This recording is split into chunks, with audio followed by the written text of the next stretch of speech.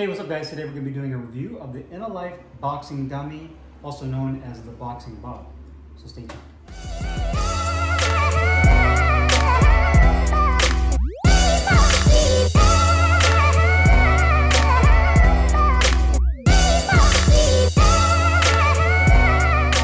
Alright guys, so I'm going to do a close-up of this Innolife Boxing Dummy. This is basically the version of the Century Boxing Bob. The only difference is it doesn't come with a plastic water or sand-filled base. This one actually utilizes a steel L bracket with a compression spring. It obviously comes with the Boxing Bob itself, or the Boxing Dummy, which is all rubberized to kind of give it more of a lifelike feel.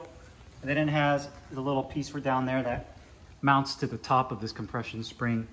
It comes with these instructions that I believe this thing is actually made in China, but it comes with these pretty crappy install instructions. That doesn't really even give you the size of drill to use.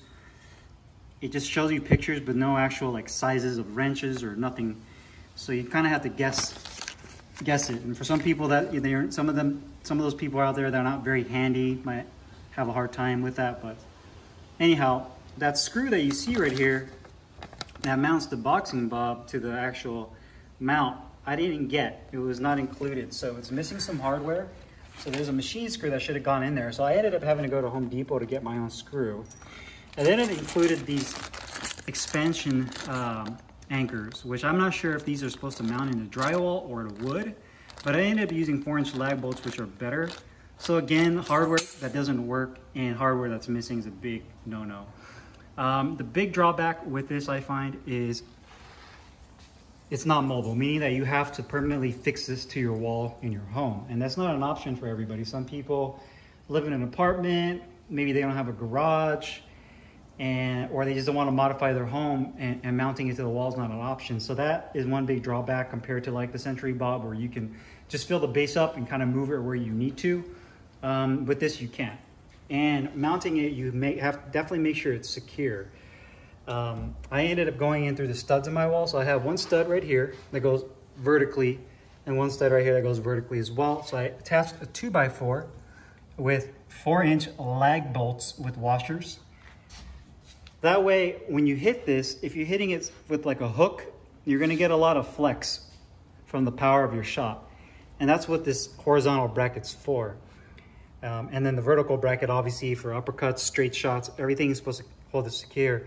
Well, I'm not really sure why they didn't do this, but I'm not sure why they didn't just expand another bracket out this way to kind of make it a cross. And they only have a bracket on this side, and I think that's just kind of a crappy design to where, you know, if you hit it, you know, horizontally with a left hook or a right hook, you have flex. So to me, it would have made sense if they just made a T right there to make it a cross brace. But I used 3-inch lag bolts on that with washers, and for the bottom as well. So you can see 2 layers for both the top and bottom part of the bracket.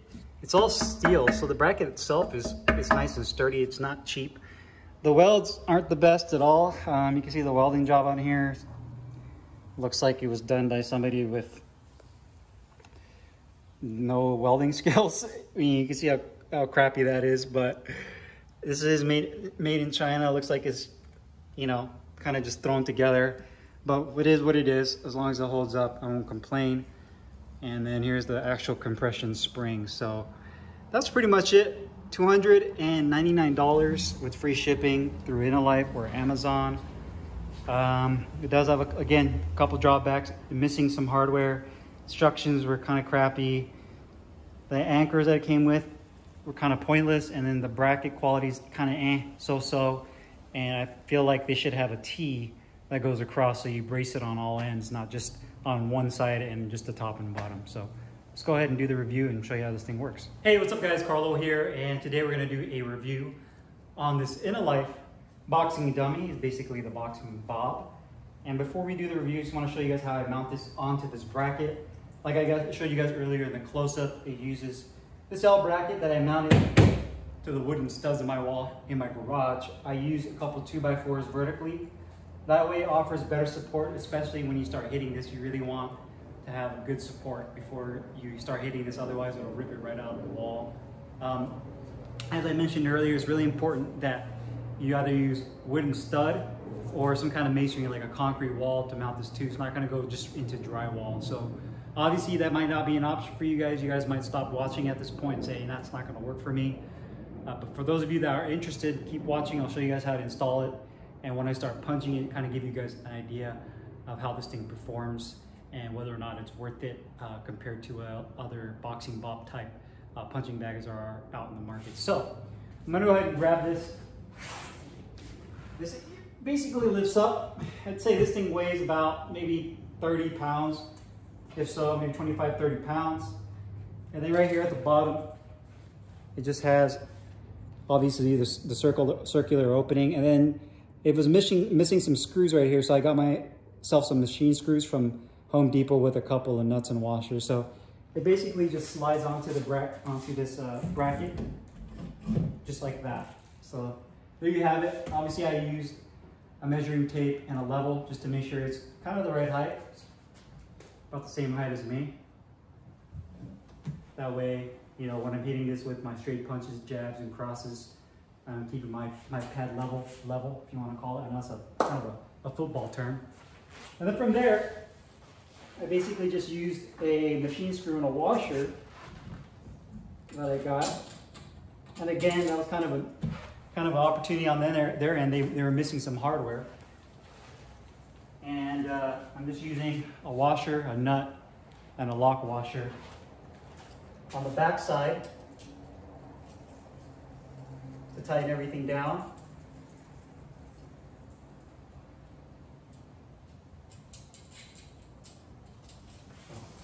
Basically just finger tighten everything. Then I just have my drill just to make sure it's nice and secure.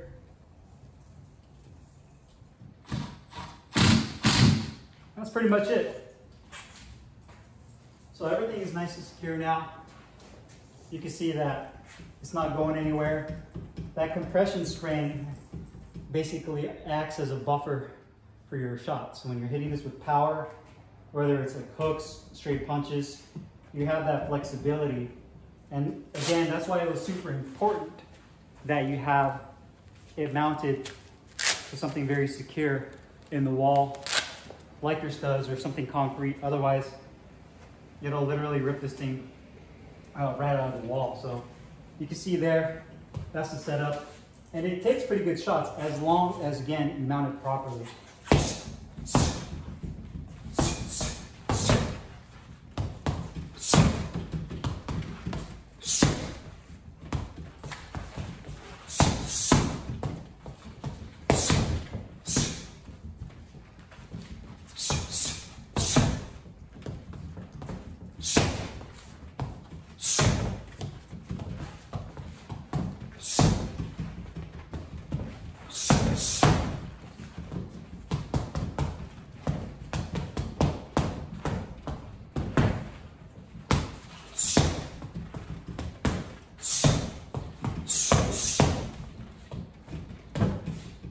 So you can see it could take some pretty good shots. I would say that this is really good, especially for those of you that really want to simulate kind of placing your shots. That's something you can't really get with a heavy bag that you can get with this. So whether you're aiming for like the solar plexus, liver shots, going for the hooks to the chin, or to the side of the head, to your neck, working angles, so slipping or pivoting out. It's really nice in that regard. The other thing about this bracket that's really nice too is that this sticks out about 2 feet from the wall. So you have enough space to kind of get around it. I'm actually behind it right now. So you have space to work to the side. You don't have to just stand in front of it and hit it. You can actually, you know, set up combos and then step out, work hook to the body, hook up top, or hook, uppercut. So it's really realistic compared to a heavy bag because you're placing your shots like you are in a human body, which you can't really duplicate on a heavy bag, especially where the torso is at and underneath the arms. You know, typically you'll have arms down here, but when you're trying to throw a hook, obviously you're trying to get around it. So this really helps you with placement with your shots. To hook, The consistency of it's pretty firm. I mean, it's not like hitting a, you know, something rock solid, but there's some give to it. You know, it's all made out of rubber, so it's pretty, you know, pretty much a rubberized punching bag. And then, you know, when you hit up top here, it does have a little bit more give the higher up it goes, because you're getting away from that compression spring. So you see it does have some bounce to it when you hit it, which is good. It offers some flexibility, and that kind of takes the power of your shot away from actually going all the way to the studs in your wall or the concrete, wherever you have it mounted. But again, I like the fact that you can simulate punching a real body rather than doing it on the heavy bag. So for uppercuts, you can simulate getting them right underneath the chin. Same thing with getting a punch underneath and lifting up the nose. So a lot of good different variety of shots you can practice on that you typically wouldn't be able to do with the heavy bag. So definitely I like that part of it. Whether or not this is worth $299 is the big question. Honestly, at this point, I can't really see myself paying $300 for this. The reason I say that is, one, the instructions were pretty crappy. Two, it was missing some hardware. And three, the bracket quality could be definitely improved. And I feel that you really cut out the amount of people that can purchase this by having to mount this permanently to your wall. Now, if you're a gym owner, or if you have a garage and you don't mind mounting this permanently to your wall, then that's great. But I feel that if you can get like the Century version, which I think is like $349, I think they're even like $299, so they're around the same price, maybe plus 25 to 50 bucks for the Century Bob version. But at least that comes with the base, and you can move it. So you can like empty, you know, fill the base up with water or sand, and then when you're not using it, empty it out, or you can move it around. So that gives you a lot more flexibility in the fact that you can move it around your home, you can have it in your apartment, and you're still doing the same thing you are with this, and you don't have to worry about actually mounting it to the wall. So I feel that's kind of a big opportunity with this, especially at the price point. I just feel like the bracket could be better quality, the instructions should be better quality, and it shouldn't be missing any hardware. So just definitely some quality control things there that I would be a little bit more mindful of with this product. The actual boxing dummy itself is really nice. I mean, to me, this is almost exactly the same as the boxing bob. Same kind of rubber material here. Pretty much the same face, I think. Maybe boxing bob has hair. I think he has hair. This guy's completely bald. I don't know. Not that it matters. But, so essentially the same. So this is good. I mean, I think this is great. I think this is good quality. It's going to hold up. Just kind of everything from the torso and down is an issue.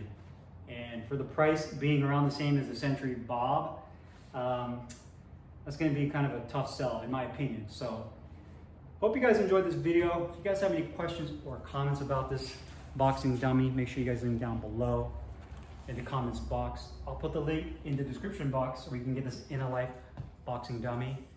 I'll see you guys next time. Peace.